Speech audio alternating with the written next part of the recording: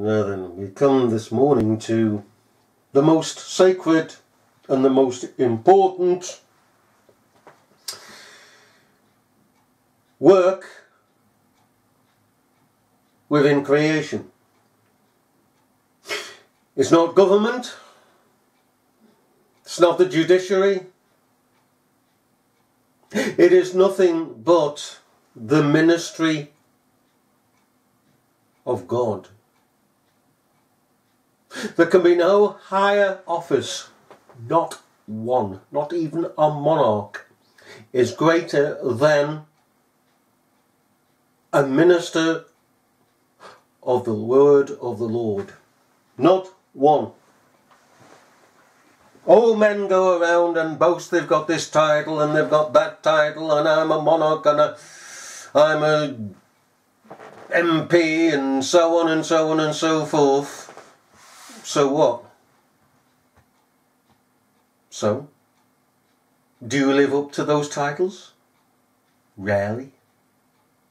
Should I admire you because of the titles? No. I respect the titles. I don't respect the person behind the titles unless that person has proved themselves worthy of the title. We Christians are not of the world. The world sees the office, fears the office, respects the office to the extent that they do the person behind the office. Man must prove himself to be worthy of our trust. Must prove himself.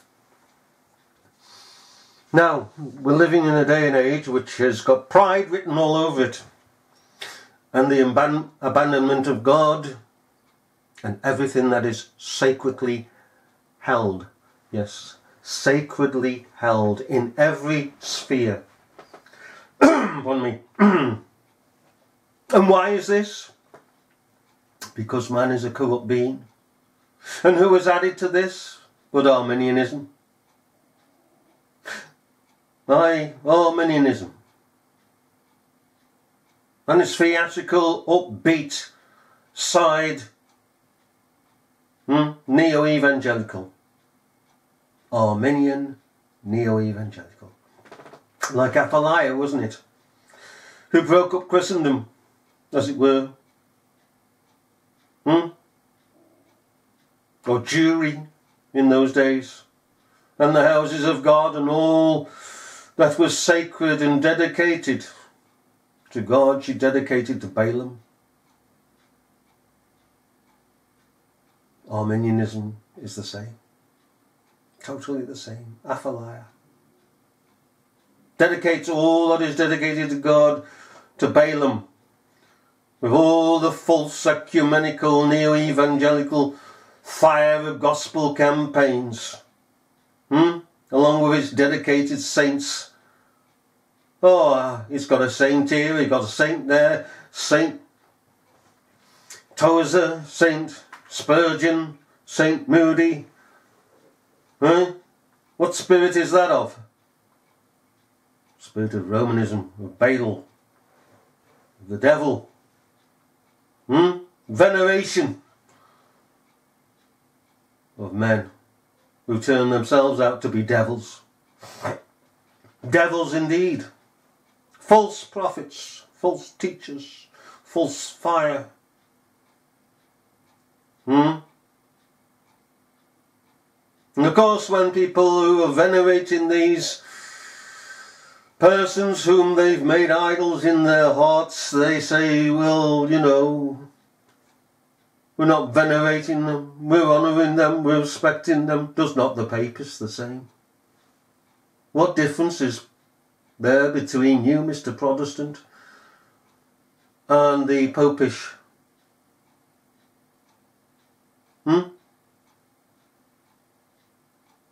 They will defend their idols. You will defend your idols. Why? Have we become your enemy because we tell you the truth? Yes. Flee from idols. Flee. The very first commandment is the first commandment to flee from idolatry, because that is the most potent, the most wicked thing that man is addicted to.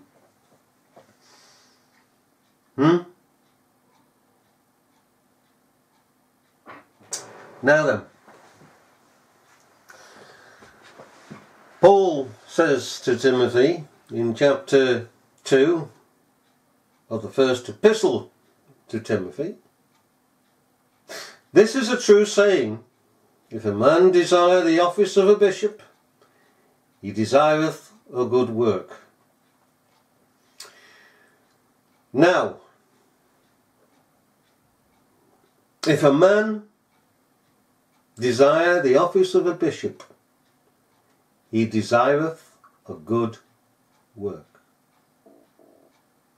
Today, the word here, desireth and bishop, is misconstrued. Totally misconstrued, because of the corruption of the carnal mindedness of carnal men who are destitute of the truth and never can come to the truth. First of all, if a man desire the office of a bishop, desire, if you look it up, I have not looked it up, but I can well appreciate that the word desire in the original is the word that we accept as being vocational. That desire towards a goal set in a person by the hand of God. Yes, by the hand of God. A desire, a talent given by God to all mankind. Because God is the Father and the Creator and the Maker and Sustainer of all of His creation. He provides for all His creation. He sets bounds to all His creation. He overflows the bounds to all His creation. He gives sun to the righteous and sun to the unrighteous. Food to the righteous and food to the unrighteous. He gives life, breath and being to both. You neo-evangelical, wicked people that say that God is only the God of the children of God, know not God. Yes, in first principle. We that are the children of God are chosen of God before ever this creation ever came into being by the hand of God. We are there, we are principally there in the Lamb's Book of Life, and therefore we are predominant over all. And this world was created for us to pass through, in order for us to have glorified bodies, and to return with songs and joy in our hearts. Return to Zion. Return to Zion. To full justification by faith realized. We know we are justified fully. But the crowning of ourselves, for to know ourselves, even as Christ knows us, shall be once we have taken off this flesh. Then we shall realize. No hindrance, even though we know now that we have peace and righteousness and justice and assurance forever that we are justified. We stand on the rock, Christ Jesus. But there's that one step that will do away with any seeing through a glass darkly. We shall be there.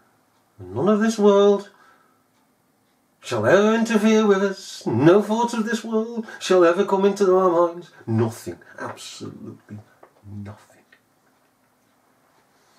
The desire here is vocation. Now in this world we have people who have carnal desire rather than a vocational desire. There's the difference.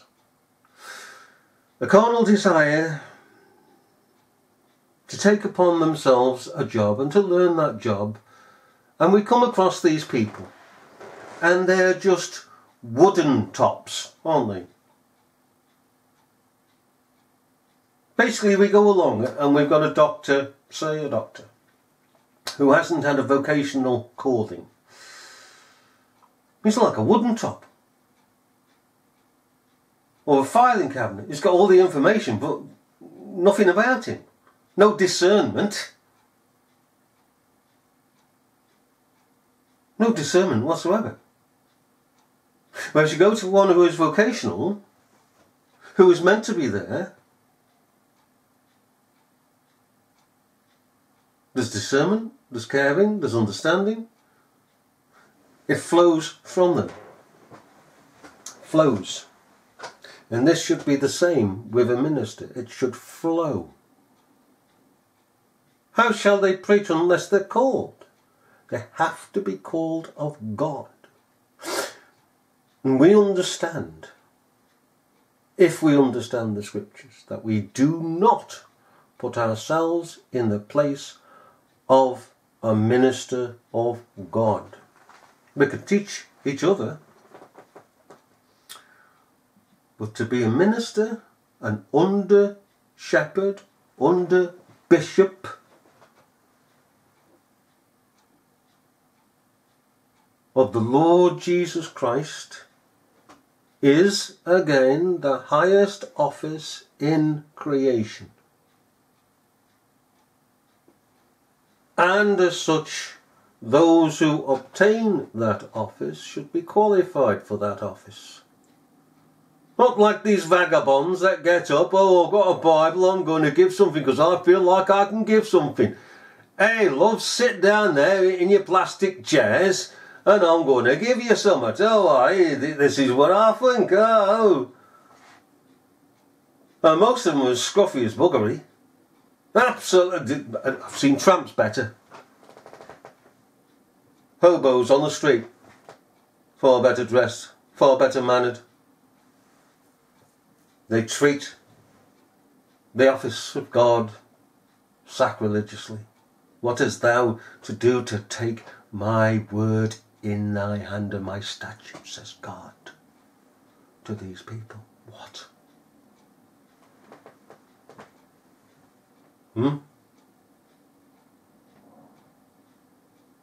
There should be fear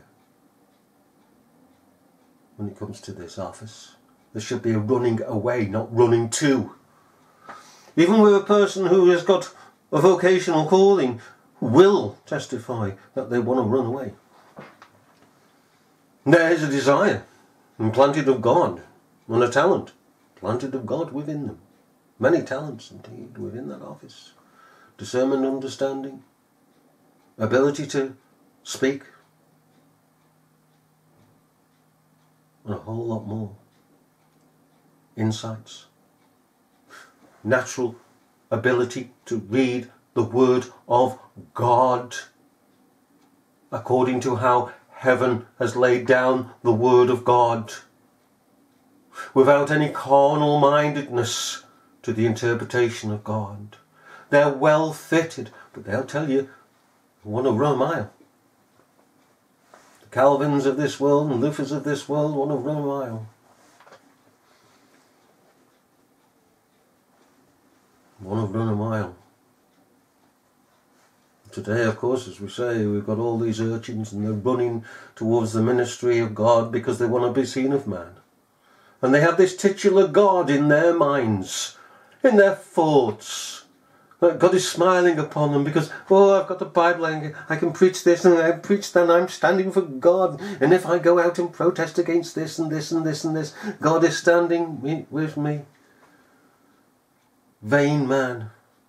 worthless. Worthless. If a man desire the office of a bishop, he desireth a good work. Again, the word bishop is interchangeable. Interchangeable. Have we got that word? Minister, pastor, overseer.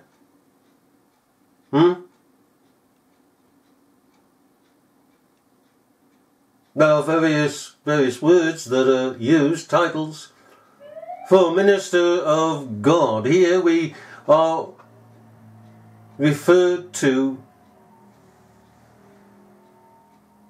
the under shepherd, the under bishop. The bishop of our souls is Jesus Christ. He's a bishop.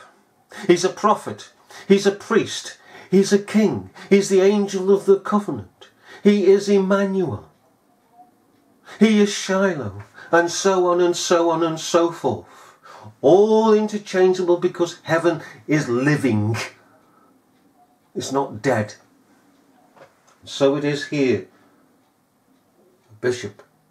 Now, we look upon Anglican. We look out there at Anglicanism in the United Kingdom, and these crooks, because they've got crooks in their hand, and they've got all these vestments on, all these fancy, gaudy vestments on, and a mitre on their bonce on their head. Fish's mitre. And people are bowing down to them and scraping, and if you say, well, you know, what's this ponce doing here? Eh? Come on, get all that regal, royal nonsense off. Oh, but their peace turns into anger. Oh, they don't like it. Don't like it. Don't want to be a common man. They've not been called. Anglicanism is the daughter of Romanism. And that's how it is. And people who defend Anglicanism are defending Romanism. Anglicanism came from Romanism. Henry VIII. Oh, put on some new garments, have a new church. Heart's still the same. The spirit is still the same in those that are put on different robes. And then you get a prayer book. That's after the Protestant Reformed religion. So what? If you go into a library and you pick up an encyclopedia about justification by faith, you look it up. Does that make that encyclopedia Christian? No, it doesn't. It does not at all make it Christian. You've got to have the spirit behind it. Okay?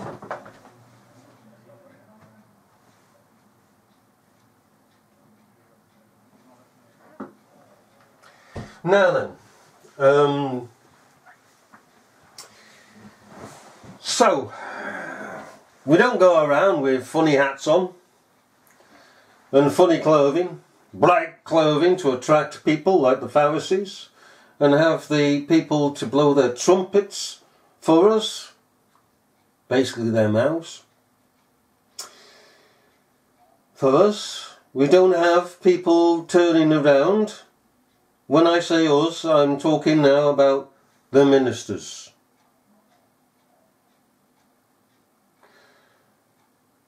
Ministers, a godly minister will not attract people's attention to themselves, but rather attract people's attention to God. They point away from themselves and point to God. And if any dare turn round and start calling them pastor, they're rebuked. And the minister rebukes them, because that's idolatry. That's the same as going into a Roman church and listening to people saying, my priest, my priest. Look for the Spirit. That's what we're supposed to do. Look for the Spirit behind what is being said. Because what is being said has a spirit to it, right behind it. Just like the devil in the garden. His words were one thing, but what was the implication of his words? What was the spirit he was moved by? Well, he was the devil. So evil moved him. And he being the principal evil, he couldn't deny himself. Now, if any man desire the office of a bishop, you desire a good work.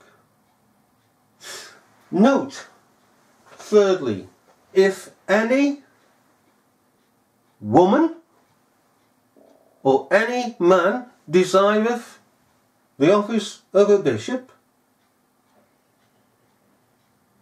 doesn't say that, does it? No. Oh, Paul!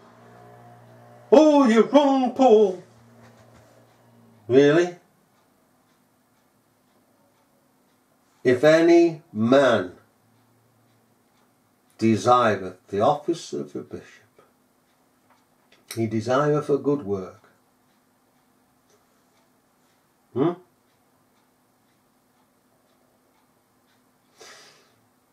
Verse 2. A bishop then must be blameless, the husband of one wife. The husband of one wife. In other words,